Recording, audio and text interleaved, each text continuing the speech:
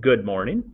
I've had some of you asking me questions here about DeltaMath, about getting answers in, and about some of the ways that DeltaMath chooses to try and solve its problems. So I decided to go ahead. I'm signed in as a student right now, kind of seeing what it looks like on the front page here. Okay, some of those due dates have kind of gone by us here. That week 2 optional quiz is still coming. You can still do it if you need the extra points, just saying. But I want to start here with these and to explain a little bit better maybe than I have before how DeltaMath scores things, okay?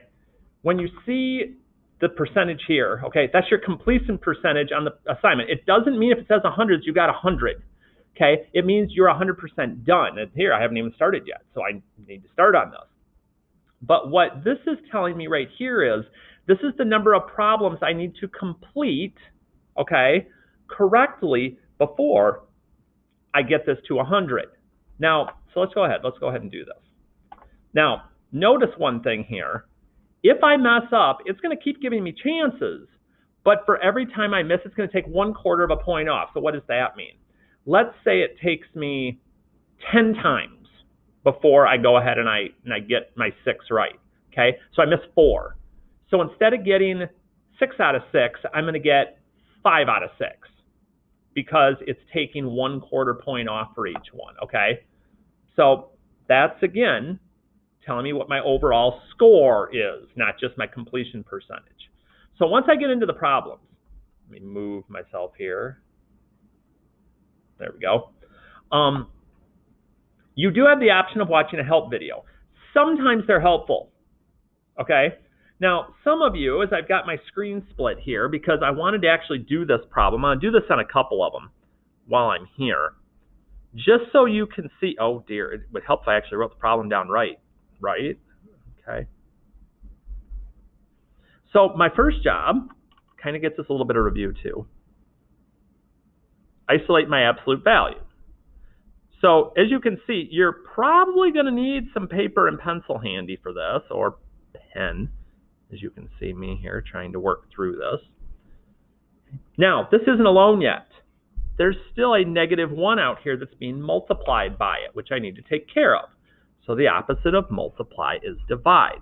Notice I have not split this into 2 equations yet. Not until my absolute value is isolated. Once it's isolated, once it's completely by itself, now I can go ahead and split it into 2 pieces. And I'll make mention of this too with DeltaMath. DeltaMath does not have limits on the amount of time you can take. So if you're kind of taking your time and being meticulous, don't worry, it's not going to buzz you and go to the next question. Again, the only difference once we get them isolated is this one gets its answer flipped into a negative, okay? From there, we go ahead and solve.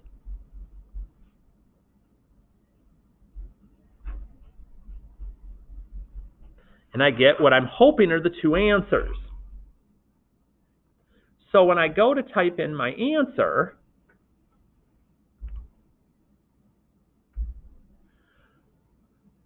you notice something. You're like, wait a minute.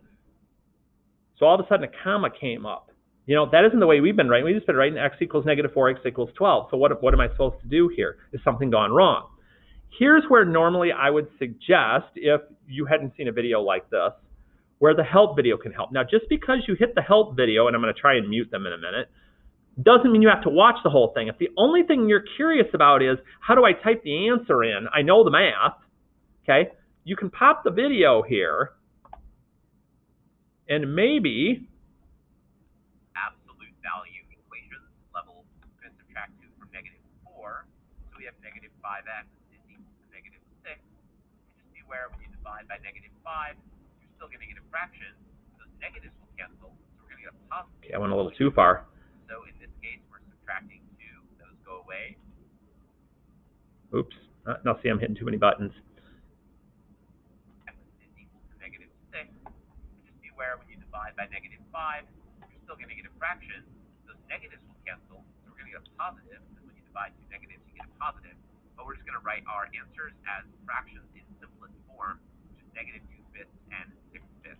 So notice, as soon as he started typing in his answer too, it automatically turned into this, what's called set notation, which is a very specific way of saying your answers in math. So if I'm just typing in my answers, whether they're fractions or whole numbers, that's okay. I can go ahead, I can do that. It'll ask me, do I want that to my answer? Yep. Okay, that one I got right. So notice now, I got 1 out of 6 right so far. I'm 17%, 1/6 of the way done. And so if I went to the next problem, I'm just going to throw an answer on here because I'm hoping I get it wrong. 0, comma, -13. Okay, submit answer. Yes. Okay, now notice your answer is not correct. Try to find your mistake. You have 1 attempt remaining. So they'll give me multiple chances on a problem to get it right. Okay. So let's say I try it one more time and I focus a little bit better, but I'm still try it out. Okay, that one I didn't get. So now notice my score, okay, went down from a full 1 to 0.75 because I got the 0.25 off. So when you get to the end, let me go back to the back now. Okay, I'm 1/6 of the way through the assignment. I've gotten 1 out of my 6 right. So it'll give you a final score once you get through your 6 problems. But you'll get, again, multiple chances. But my main focus of this little video was going to be, let me flip my page over so I can get a fresh look here. It's the absolute value inequalities, okay? This time, again, there's 10 to work with. So let's start with the level 1 ones. So I get here. Oh, I don't want equations back, Hardy. I want the inequalities. There we go. Okay, so it says solve the following inequality algebraically. You're like, all right, we got all the same stuff we were working with here before. So let me go ahead, get this typed in. Okay, goal again, get this guy alone. 2 things to deal with, adding 5 and multiplying by -4. That's not minus, okay? Again, don't split until we're isolated. Take your time. See, this is one thing I don't get to see with a lot of you. All I'm going to get to see are answers. And so sometimes I can figure out what you were thinking, but other times I'm going to have to hope that you are jotting all this stuff down. Oh, I almost made a mistake. Dividing both sides by -4 flips my arrow. And now that I'm here, okay, isolated my absolute value, we split. So just copy what you see the first time, and then the second time, we're going to make 2 changes. We're going to flip the arrow, we're going to change the sign. Isn't it nice we get a little bit of a bonus in here besides just seeing how the answers necessarily work? And again, that negative still in front of the x means that's not solved for yet. What I've got to do now is divide by whatever's with x, which is -1, but oh, divide both sides by a negative. You're like, wait, I already did that up there. It doesn't matter. You did it again here. So now we're going to flip our arrow. We're going to flip our arrow. And one thing I didn't make mention of before as we were doing this, I'm just kind of checking my work too as I'm going along, make sure I'm not doing anything too crazy. 4, split those. See, and this is a good habit for you to do too. When there's not a time limit involved, it's good to see. Okay. Because I've already had a couple of you write to me on things and go, I think you did this problem wrong. I went like, oh, I did. And I've made note of that on the video itself and been like, ooh, we got to, okay, this is an interesting situation. So here I look and I'm like, okay, I got to be careful. You're like, why do you have to be careful? Solve it algebraically. Well, why can't I just write, you know, x is less than or equal to -1. And then since I guess there's a second part, I guess I put or, I don't know, x is greater than 9. Okay. You're like, well, do I have to put the or in there? Well, here's, again, I go back to the video. I fast forward to the end. I want to see how they do the answer. Then or equal to 0. You can type or press the or key, and then or x is, you can even do greater than or equal to on your keyboard, greater than or equal to 4. Okay, so looks like that's how I do it. Now, I hit submit answer. Do I want to submit? Yes. Okay. So we go ahead. Now, here's one thing I don't like about what they do. So they show the whole expression here. Here's what I'm not a fan of. I am not a fan of, they make equations first. Ugh. I don't like that. Some of the videos DeltaMath does is spot on awesome. Okay? This is one of them they're not. So if you ever look at one of their videos for help and you're like, whoa, what is going on with that? Go back and watch what I'm doing. Or if you can figure it out this way and like it, that's great. But some of you wrote to me and you're like, they're not doing it anyway like you are. You're right. And I think they make it more complicated. Because they get it into equations, and then they plug it in, and then they do true-false statements, and then they check numbers, and then they put this down. I'm like, that is way too much stuff to be doing. Okay? But here's the other little trick in knowing when you're doing these, if you're doing things right. When you get to your initial inequality that you're splitting, we talked, when we were back doing this, about and versus or, about how when we have an and statement, okay, what's typically going to happen is you're going to have your absolute value. It's going to be less than. And we know what the graph would look like. And then we talked about or, and how that's when the absolute value is greater than, like it is in this case, and how the graphs are going out.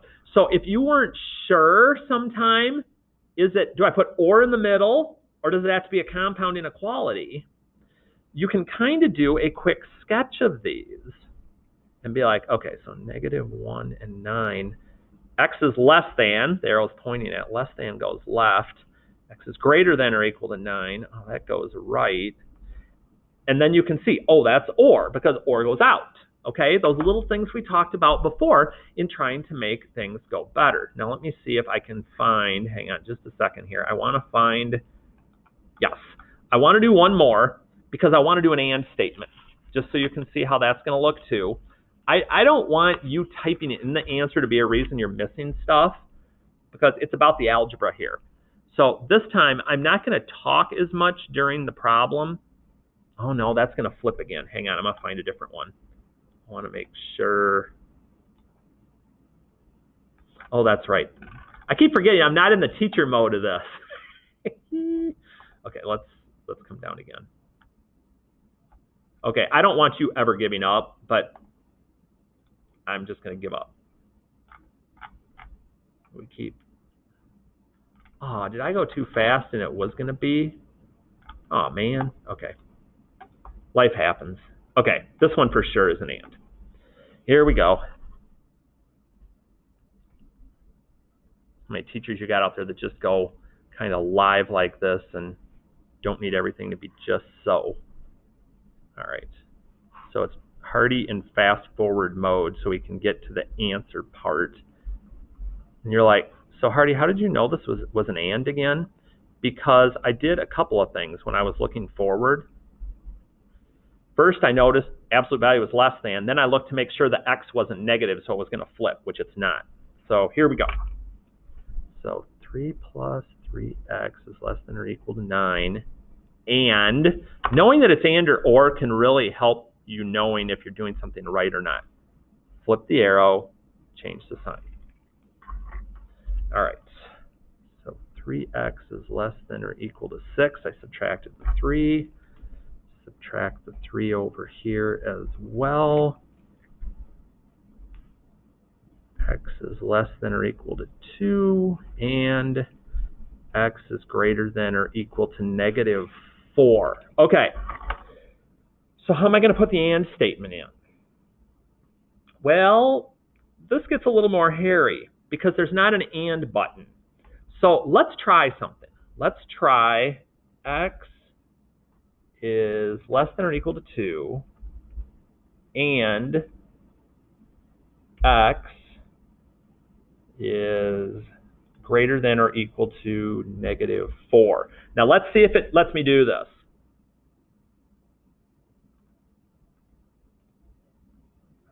Okay, now it's telling me my answer's not right. It is, but they don't like the way that I wrote it. So here's what we're going to do. Okay, so what does it want me to do? Sometimes when you're writing and statements, they're written as compound inequalities. Okay, so if you think back to when we were graphing, and I went to graph this, and I was like, okay, x is less than, that's left, or equal to 2. X is greater than or equal to -4, and they come together in the middle. When I went to do interval notation on this, okay, we had -4 to 2. Now, they're not asking for interval notation. They're asking for algebraically. You're like, dude, then get to the point. The other way I can write this is I put my smaller number on the left, my bigger number on the right, and put these in. These two are the same thing. X is greater than or equal to -4. X is less than or equal to 2. So I should, this ought to be interesting, X, which is less than 2. Okay? Now, if this one goes haywire on me, Hardy's about, smoke's going to be coming out of my ears. Okay? So that is the way that you are going to have to write answers if they are and statements. Yes, it is exactly the same as if you wrote it out like this, graphed it, whatever, but we have to be flexible, okay? And you have to be able to recognize this. When you get to standardized testing, some of you that are be doing SAT stuff here in less than a month, you've got to know that those are the same thing. Otherwise, you're going to be looking at the question going, it's no solution. It's something like that. So we just got to keep working through those things, okay? And so again, notice, even though it took me until time number 2, I didn't get a penalty because I still got my problem right. So they give you a freebie before they do the penalty, but then go like that, okay? So that's how the DeltaMath works with this. So if you end up with other questions, please let me know. I appreciate those of you that reached out to me so I knew this so I could make a video. And I'll be checking in for sure with some other stuff coming up soon.